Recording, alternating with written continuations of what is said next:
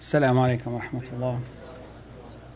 الحمد لله رب العالمين والصلاة والسلام على محمد وعلى آله وصحبه أجمعين.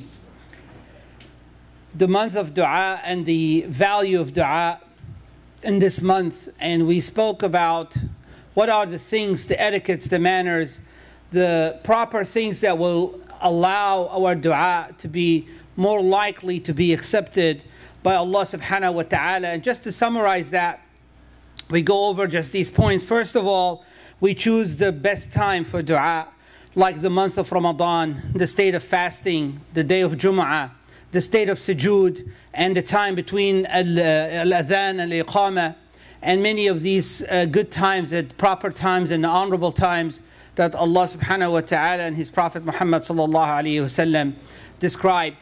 And then to face the qibla, and that's one of the etiquette and the manners of dua. To start with praising Allah subhanahu wa ta'ala, al-bad'u bil-hamd, Allahumma laka al-hamdu hatta tarda, alhamdulillahi rabbil alameen. Starting with alhamd of Allah subhanahu wa ta'ala, praising Allah and glorifying His names, Allah subhanahu wa ta'ala, is one of the etiquettes of dua. The other thing is to start with the salah upon the Prophet Muhammad sallallahu alayhi wa sallam. One of the etiquettes of dua is also to raise our hands with dua, because of the hadith of the Prophet sallallahu alayhi wa sallam, that when we stretch our hands to Allah subhanahu, Allah of His haya, Allahu hayyun kareem, will not let these hands come back empty. Allah subhanahu will respond to our dua and will put something, some barakah, some response in our dua, in our hands that's stretched out to Him. And then a dua bil rububiyyah. Most of the dua in the Quran starts with Rabbana, Rabbana, Rabbana, to acknowledge Allah subhanahu wa ta'ala as a Rabb. And this is something that will be expanded upon a lot during the sessions of Shaykh Yasser, inshallah, about the manazil Iyaka na'budu wa Iyaka nasta'een, the interpretation of Surah Al-Fatiha. And then jazmul mas'ala is to ask Allah subhanahu wa ta'ala and not to link our dua bil mashi'a, say inshallah. You say inshallah in everything except in the dua. Allah subhanahu wa ta'ala Kareem, Allah subhanahu wa ta'ala gives, and we would ask as straightforward as we would want from Allah subhanahu wa ta'ala. And this is also from the hadith of the Prophet sallallahu alayhi wa sallam. And then the heart has to be certain that Allah will respond to our dua. It's of the manners of dua is al-istiqanu bil-ijaba, or al-yaqinu bil-ijaba. We know that Allah will answer this dua. And then istihdarul qalb, the heart has to be involved. The heart has to be involved in the dua, and the dua should come from the heart. And that's why if someone takes a pamphlet or a paper and they read and recite or parrots back words they don't understand, the heart will not get involved. It's best to say your own dua, your own words, your own feelings put straight to Allah subhanahu wa ta'ala. And the other thing is at-tawassulu bil asma' al-husna, is to mention the proper and the beautiful attributes, names of Allah subhanahu wa ta'ala. Al-ilhahu fi dua, to repeat our dua as the Prophet sallallahu alayhi wa sallam, the Messenger of Allah, would repeat this dua usually 3 times. And then to conclude with the salah on the Prophet Muhammad sallallahu alayhi wa sallam. So today we will talk about what are the things, the opposite to what we talked about yesterday, the things that will make our dua not likely to be responded to. The things that will prevent the dua from being answered. And this is all from the hadith, the sunnah of the Prophet sallallahu alaihi wasallam in the book of Allah. The first and one of the most important things that will, if we neglect to do, the dua will not be responded, is when the heart is not present in the dua. The heart has to be present. And the Prophet ﷺ said, Ud'u Allah. This is hadith. Ud'u Allah wa antum muqinuna bil ijaba. Wa'lamu anna Allah la yaqbalu du'aan min qalbin ghafilin lahin. Allah will not accept the dua. First, He said, make dua when you are certain that Allah is answering your dua. That has to be in the heart. The other thing, Allah will not accept the dua from a heedless heart. From a heart that's not involved in the dua, not connected with Allah subhanahu wa ta'ala. The second precaution, or the second thing that we need to avoid as we are doing the dua, is al-isti'jal, is to hasten the answer from Allah subhanahu wa ta'ala. What is al-isti'jal? The Prophet sallallahu alaihi wasallam said, لا يزال يستجاب للعبد ما لم يدعو.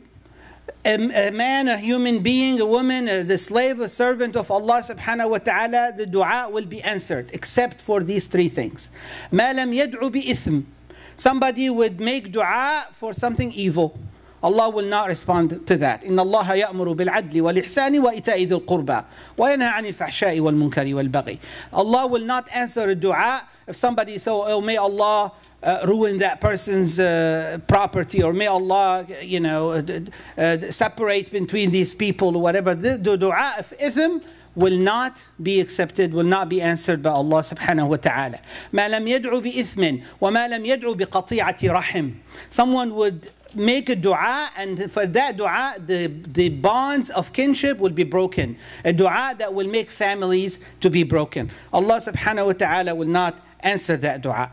And then the third thing, وَمَا لَمْ يَسْتَعْجِلْ. And if he doesn't hasten. And at that point the Sahaba understood the first two questions, the first two manners, al-ithm wa qati'atul rahim, very clear. But they asked the Prophet sallallahu alaihi wasallam, كيف يستعجل? How come someone will hasten? And the Prophet sallallahu alaihi wasallam explained, يقول قد دعوت ودعوت ودعوت فلم يستجاب لي. If someone said, I've been praying, I've been making dua, and our dua is not being answered.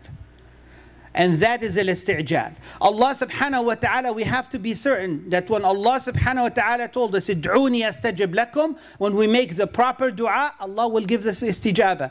But it's not on our agenda. It's not on our calendar. It's not on our timing. It is the timing of Allah subhanahu wa ta'ala. Allah decides when to respond to that dua, and when the fulfillment of that dua, and Allah knows what is good for us and when to give us that good. So he said, someone will do that isti'jal, will say, I've been praying, I've been making dua, I've been making supplication, and nothing changed in my status, nothing changed in my affair, nothing changed in the ummah affair. We make dua upon the zalama, and the zalama is still there, the transgressor is still there. And that doesn't mean the dua is not being responded to, brothers and sisters. Allah subhanahu wa ta'ala will answer the dua, especially from al-mazlum, especially from the ones who've been wronged and transgressed upon. But Allah subhanahu wa ta'ala, وَلَا تَحْسَبَنَّ اللَّهَ غَافِلًا عَمَّا يَعْمَلُ الظَّالِمُونَ إِنَّمَا يُمْهِلُهُمْ لِيَوْمٍ. Allah will wait for the day, the proper day, where He will take that zalim, and He will respond to the dua of al-mazlum. And then he said the person may actually leave the dua. If someone hastens, if someone goes in that state of isti'jal, they will stop making dua. If someone get that in their mind, that I have to get the answer to my dua in a certain time, and if they don't see the answer to their dua, they may not make dua. And dua is ibadah. الدعاء مخ العبادة. الدعاء هو العبادة of the hadith. So someone will put themselves in that state of mind, they would leave a great act of ibadah behind them and not do it. The third category that will prevent the dua from being answered is al-ma'asi, a sin. The sins will prevent the dua from being answered. And the Prophet ﷺ specified certain sins that will definitely prevent that dua, prevent the dua from being answered by Allah subhanahu wa ta'ala. And the first one is aklul haram. Is if someone have haram, gaining haram money coming to them. The Prophet ﷺ said, "Inna Allah tayyibun la yaqbalu illa tayyiba." The hadith is a little bit long, and the Prophet ﷺ said, Allah is the most of pure, and He will not accept anything, but it has to be pure. And then He mentioned a person, yutilu safar, traveling distances to make dua to Allah subhanahu wa ta'ala. Like somebody maybe would go to Umrah, maybe would go to Hajj, maybe would go to the masjid of the Prophet sallallahu alaihi wasallam. Take all that hardship just to get there to make dua. Yutilu safar, ash'ath aghbar. The safar, that traveling, made that person very weary, very tired, very ready for that dua. And then he said, yutilu dua, and he would make that dua, long dua. And then the Prophet ﷺ said, مَطْعَمُهُ حَرَامٌ وَمَلْبَسُهُ حَرَامٌ وَغُذِّيَ بِالْحَرَامِ. His money is haram. His food coming from haram, or eat something haram. and then his clothes is getting from haram. أَنَّ يُسْتَجَابُ لَهُ. No matter all the effort. This is a parable that the Prophet ﷺ said. It's not the effort of the dua. We have to watch all these other sins. We have to watch all the other ma'asi. The second important sin that will prevent the dua from being answered. And this is something that is really important on the level of ummah. Because sometimes we make dua and we say the ummah is in bad shape. The ummah is in difficult time. The ummah is in dire straits. And why is the dua is not being answered? Well, we'll listen to this hadith of the Prophet sallallahu alaihi wasallam. He said, وَالَّذِي نَفْسِي بِيَدِهِ لَتَأْمُرُنَّ بِالْمَعْرُوفِ وَلَتَنْهَوْنَ عَنِ الْمُنْكَرِ أو ليشيكن أن يبعث الله عليكم عذابا ثم تدعونه فلا يستجاب لكم. The Prophet sallallahu alaihi wasallam said, you have to do this thing. الأمر بالمعروف والنهي عن المنكر. This ummah was sent to mankind to do this thing. Al-amru bil-ma'ruf, to enjoin the good and to prevent evil. And when the ummah, when people leave that, when the nation, the ummah of Muhammad sallallahu alayhi wasallam leaves amrun bima'ruf wa nahyan anil munkar, they are not khayra ummatin ukhrijat linnas anymore. Because Allah says, kuntum khayra ummatin ukhrijat linnas, ta'muruna bil ma'rufi wa tanhawna anil munkar wa tu'minuna billah. You are the khayr ummah, the ummah that brings the most good, the best khayr. You would be the best ummah that mankind ever known, if you have amr bima'ruf wa nahi anil munkar. Here the Prophet sallallahu alaihi wasallam said, when you leave amr bima'ruf and nahi anil munkar, adhab will come. Hard time will come upon this ummah. And then you will supplicate and pray and make dua, and nothing will be answered.